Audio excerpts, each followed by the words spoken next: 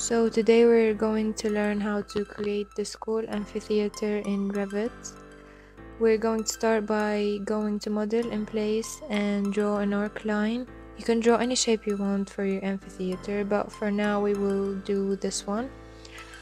Now we're going to model in place in component and do generic model.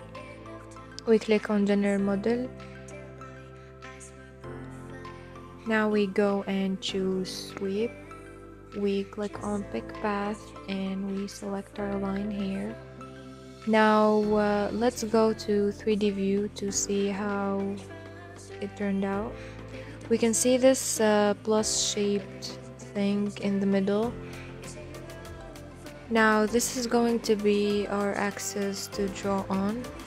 We're going to the left side of the view so we can get a better look at it.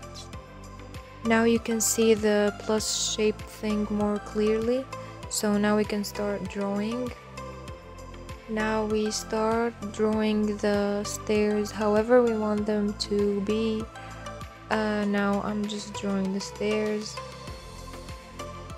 as you can see. Now we're just going to copy the stairs so we can draw them faster, and you have to make sure that the multiple is selected.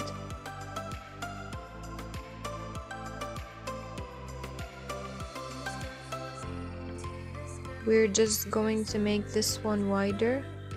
Now we go back and copy the stairs again.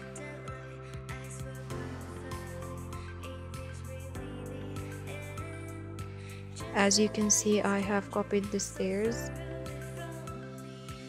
Now I'm drawing an arc at the end of the stairs, as you can see. I think this is kind of enough or good.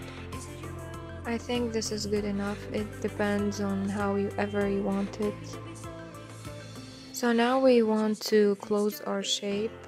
So we're going to use offset. We can offset like 20 centimeters. It depends on how you want it to be, but I think 20 is good enough.